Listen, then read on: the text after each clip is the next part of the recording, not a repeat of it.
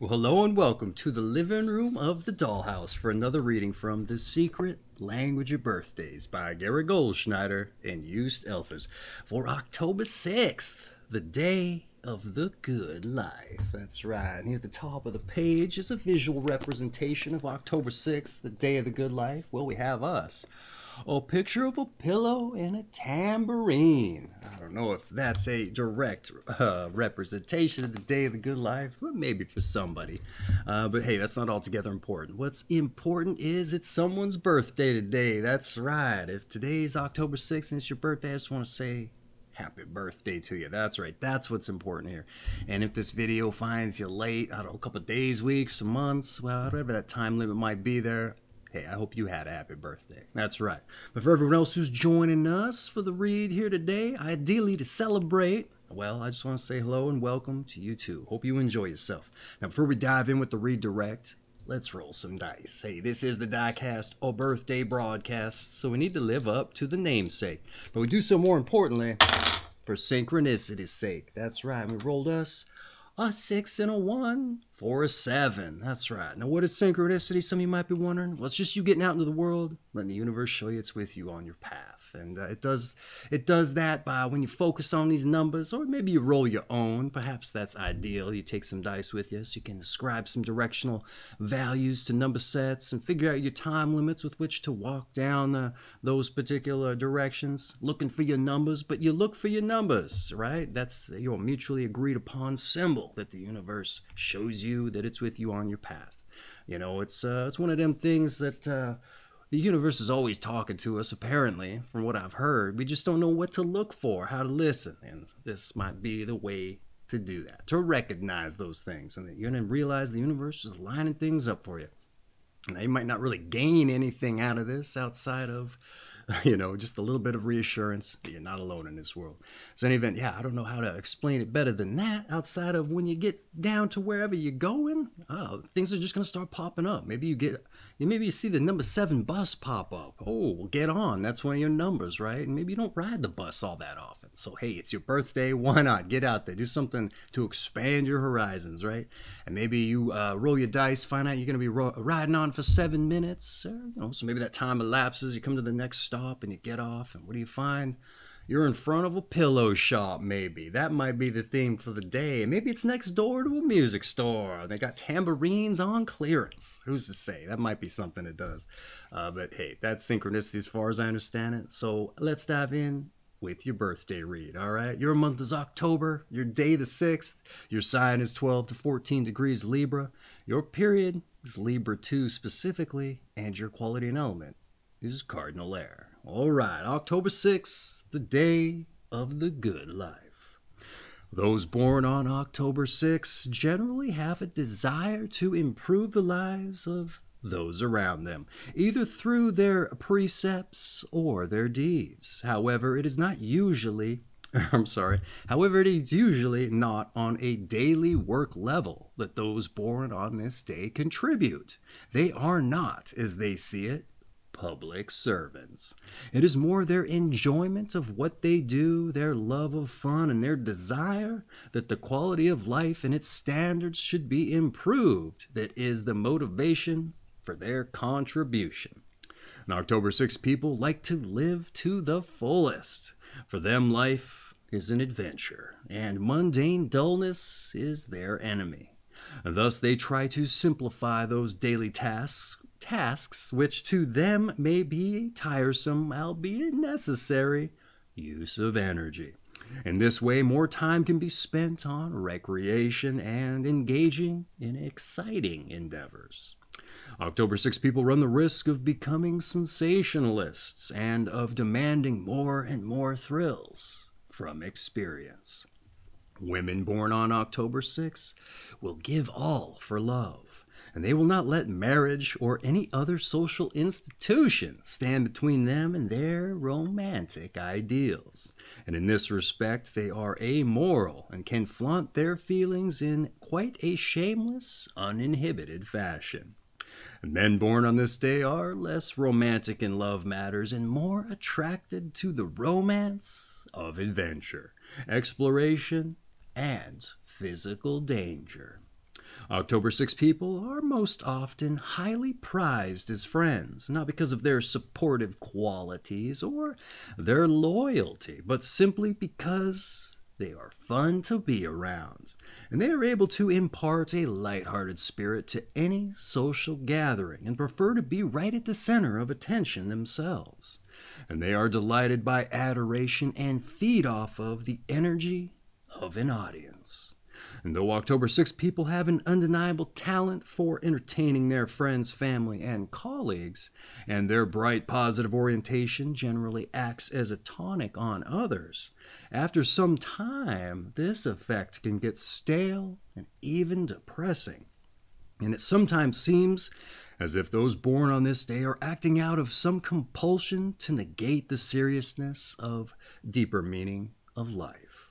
Less highly evolved October 6 people can get so carried away with enjoyment and a kind of Pollyanna attitude that they risk losing what they have in this world.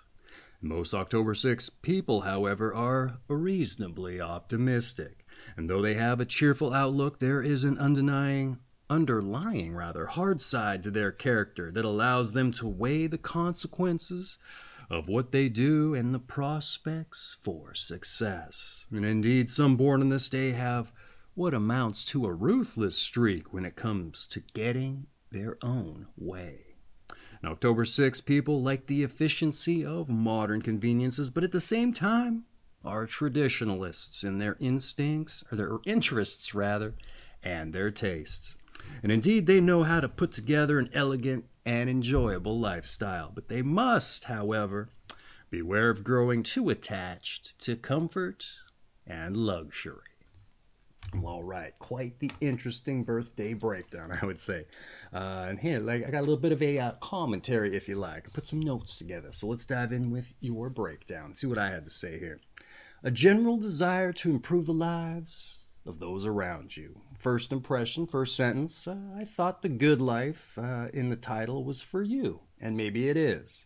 But perhaps you just get fulfillment from helping others. I'll see soon enough if that's the case. All right, and I write that because I go sentence by sentence, my first impressions. I don't read the whole thing and then formulate what to write. I'm just going chronologically, if you like. So let's see what I have to say in my reactions, chronologically speaking. But we move on to sentence 2 and ... Apparently you were not suited for the daily work level, as they write, as you see it anyhow, or at least contributing as a public servant isn't what you're geared for. You love fun and improvements toward quality of life that endorses that end as your calling. So apparently you look to kind of min-max the time spent with mundane necessities so you can spend more time with the adventure that you see life as. And I would say that seems admirable, you know what I mean? You figure out how to get the best out of what you want by, I don't know, being pragmatic about everything else. At least that's what it would seem like. But the reading warns of such an aim growing out of control, or your taste for ever-increasing returns of these experiences inevitably waning. And for women, it says this carries over to romantic ideals, and men in exploration of danger. And that's interesting that there's a dichotomy there, or a change. You would think that both of them might be, or at least I would. I would think that both of them might be the same, but apparently not. Apparently. All right, all of this apparently makes you fun to be around and curries favor with us other mere public servants, all right? Which, being stuck living mundane lives, I'd argue, makes sense, all right? And it sounds like a mutually beneficial relationship to a certain extent. We get entertained, and you get the attention you crave and feed upon, all right? But this can grow old for you too, the reading claims, and to us peasants' chagrin, I would imagine.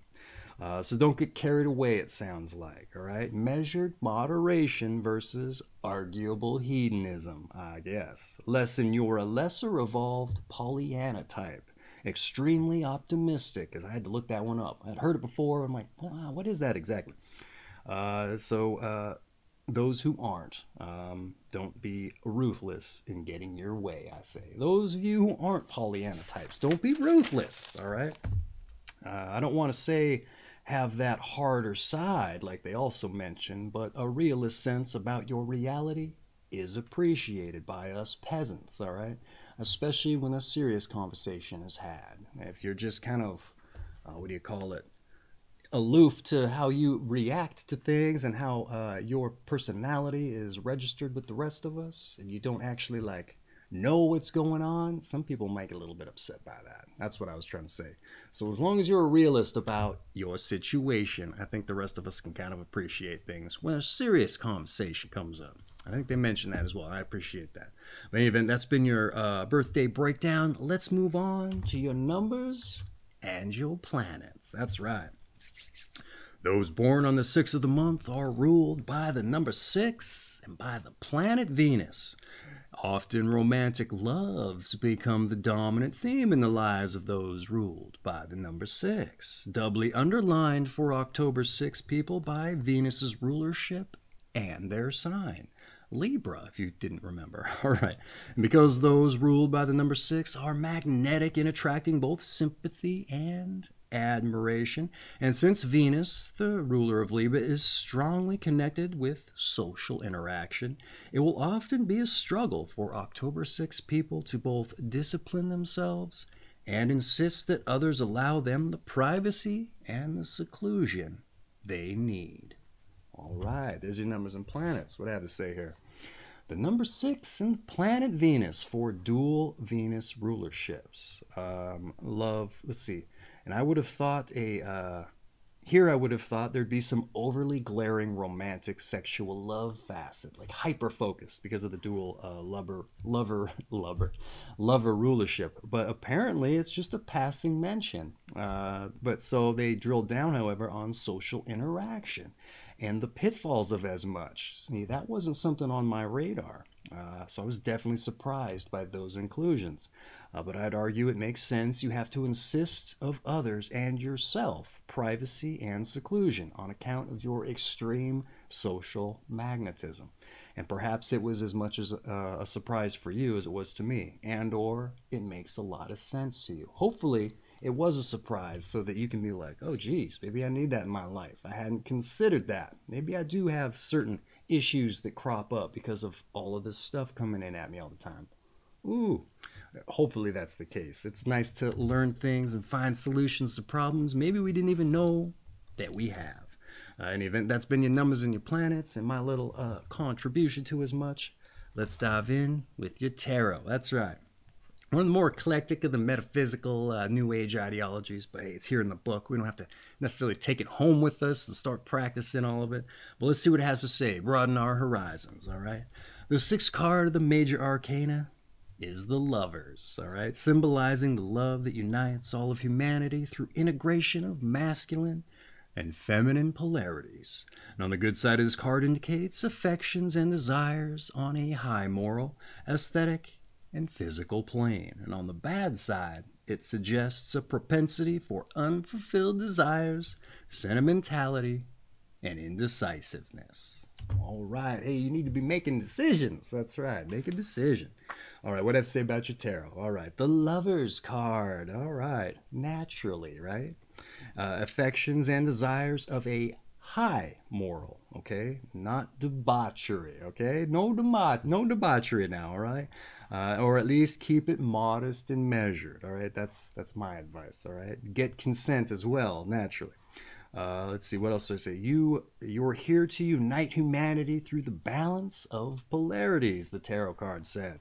Not unbalanced, all right? Despite that Mr. and Mrs. Saturday night energy. But yeah, avoid the negative, unfulfilled desires thing. You want to be part of that. Your powers probably don't work on everyone either. So no tantrums if you can help it, all right? It's a really bad look. That's right. Your powers can't necessarily work on everybody, so don't be throwing no tantrums, all right? Okay, that's been your tarot. Let's move on to your health. Oh, your health. All right.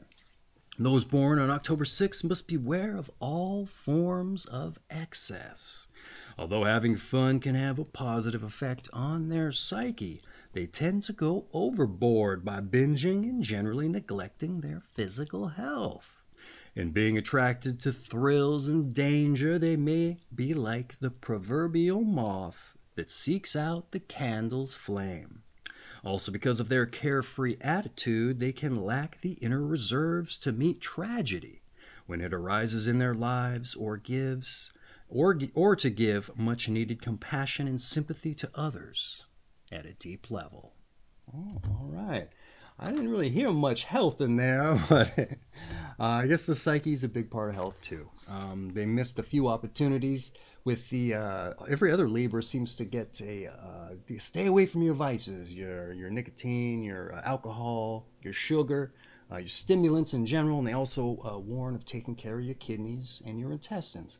They kind of broke that through line yesterday, and today they kept up with it apparently. But that doesn't mean it's not still something to be concerned with, because that was included in the Libra breakdown.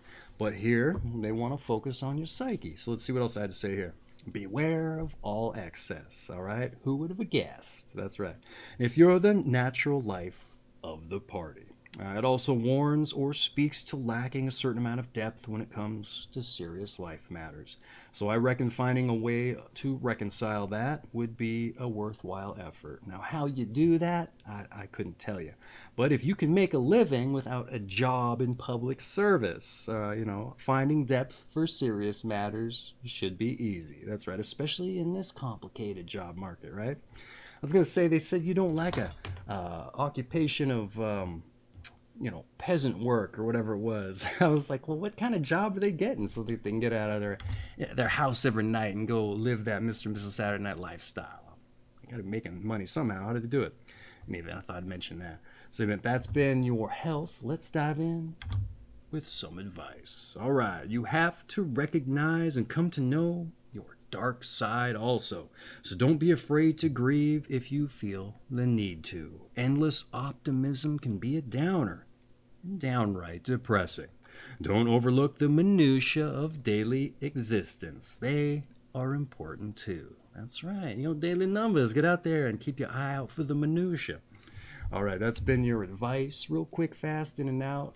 So let me get in with the notes here. That's right. What do I have to say about your advice? Things moving all over the place over here.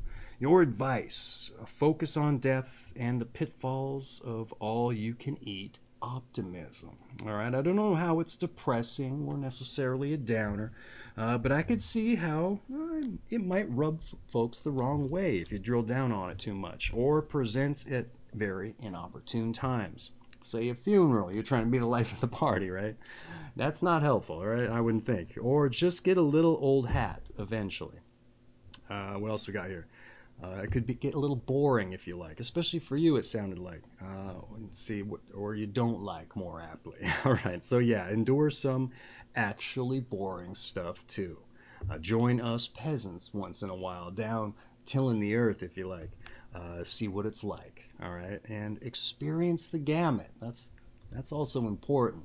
If you're just only out there experiencing the parties and the high life, you're missing out on other things too, I would argue. All right, so that's your advice. Let's dive in with your meditation. Take the energy down just a hair. All right, you ready? In order to taste fully the joys of life, one must have suffered as well. Oh, I think we kind of got into that, didn't we? One more time here. In order to taste fully the joys of life, one must have suffered as well. All right, that's been your meditation. I'm not going to try to throw a spin on it or break it down for you. It's your birthday. That's just for you. All right, since our meditation's in the can, let's move on to your strengths and your weaknesses. That's right. Your strengths, you're optimistic, you're adventurous, and you're vivacious. Ooh, that's a good one. That's a good word. And your weaknesses, though, what do we got? What are we in for? Your weaknesses, you're self-absorbed, and you're sensationalist. Oh, that's a negative, I guess. And you only got 2. Usually it's 3. So, hey, here we go. Less to work on. All right, those have been your strengths and weaknesses. Let's move on to those born on this day. All right, and as we move on to those born on this day, not only we see who shares your company, I like to take this as a moment to examine something I think is important. All right, and that's finding your passions in this life. Now, you may already know what those are. From the sounds of it, you do. But maybe there's something else you can throw on it, like a tertiary kind of thing. And that's number 3 if you didn't know. Because maybe your second passion is directly correlated with the first one. That's right. But I say that because I get out in the world and I meet folks and I ask them what they do, and more importantly, if they like it. And usually they don't. Now, why is that? Well, very simple. Like, you get out of school, you got to get into a job, and there's just no time to put in the work to figure out what we like and what we want to do. For real, the thing that we're going to get enjoyment out of. So I figured this is the perfect opportunity to see not only who else was born on this day, but what they did to not only get in the book, but kind of put their stamp on the cultural zeitgeist, if you like. So let's dive in with those born on this day and see if we can't take some inspiration if we're looking to find some of our own passions, assuming you haven't already. All right, let's dive in with those born on this day. We got, I don't know how to pronounce this one, so I'm going to give it a shot here. Le Corbusier, or Corbusier, Swiss master architect, painter, and a writer. We have George Westinghouse, the engineer manufacturer of the Westinghouse Corporation. He was also the founder of that. We have Florence B. Siebert, who was a biochemist and tuberculosis test inventor. All right. We have Robert Mann, 2 N's, director of the Harvard-MIT Rehabilitative Engineering Center, also biomedical professor, inventor, synovial joint biomechanics in missile research. Interesting. Went from medicine over into engineering. We also have Jenny Lind, a 19th century soprano, the Swedish Nightingale, it says, and sensational American tour promoted by P.T. Barnum. We also have Helen Willis Moody, a tennis player, an 8-time Wimbledon, 7-time U.S., 4-time French Open winner. We have Hafez al-Assad, a Syrian president. Thor Heyerdahl, a Norwegian adventurer, and he sailed a raft across the Pacific and Atlantic. Also a writer of Kon-Tiki. We have Carol Lombard, a film actress and married Clark Gable, and it says died in a plane crash at age 33. That's unfortunate. We have Edwin Fischer, a German pianist, Paul Badura Sakota, supposing, an Austrian painter, an Austrian name, that's probably couldn't pronounce it. Edgar Young, travel writer. Klaus Debussy, DiBiase perhaps, Italian gold medal winning platform diver in 3 consecutive Olympics. Janet Gaynor, film actress. Britt Ekland, a Swedish film actress. Louis Philippe, French king, or Philippe perhaps. Boy, the names today get me. Edward V, British 16th century king. Richard Dyer Bennett, a British folk singer, troubadour, guitarist, lutenist, it says, and a songwriter. Charles Lapiquet, the French names got me again. French painter, optical scientist as well. That's interesting. John Key, Caius College, Cambridge founder. The names today. We butchered a lot of names, so let's make up for it. It's not done in malice. I just am ignorant to being able to pronounce certain names and words for that matter. But with all that being said, that's been those born on this day. Hopefully you took some inspiration. I know you might not have. It's just a quick little snapshot of people's lives, and maybe it wasn't even their passion. But hey, you know what? You got actors, you got people who were engineers, but they also dabbled in the biomedical field. So hey, you may be Mr. or Mrs. Saturday night, but you can do other things too. That's right. So figure out your passions. All right. And that has basically rounded out your birthday reading, except to say your season is fall. Your sign, once again, is Libra, of the Libra II period specifically. And your quality and element is Cardinal air. And this has been October 6th, the day of the good life, from The Secret Language of Birthdays by Gary Goldschneider and Joost Elfers. I have a link for this book down in the description if you want to pick up your own copy. It makes a great icebreaker. You Mr. and Mrs. Saturday night, I know you can carry the party on your shoulders without any assistance. But if you need a nice assist, this thing's going to get it done for you. You put it out there on the coffee table. You might just use it to crack open some walnuts if you get the hardcover. But hey, it's going to be helpful in that regard too, because you know you can't be wasting your time doing that, even though you probably have an inventive, entertaining way for doing that otherwise. Any event, hey, that's not what's important here. What's important here is it's your birthday. And so I just want to once again say happy birthday. And for everyone else who joined us, hey, hope you enjoyed yourself. And you join us for your birthday reading. That's right. Now, lest we forget, once again, your daily numbers. Get out there, let the universe show you it's with you on your path. And all that being said, once again, happy birthday. Take care of yourselves.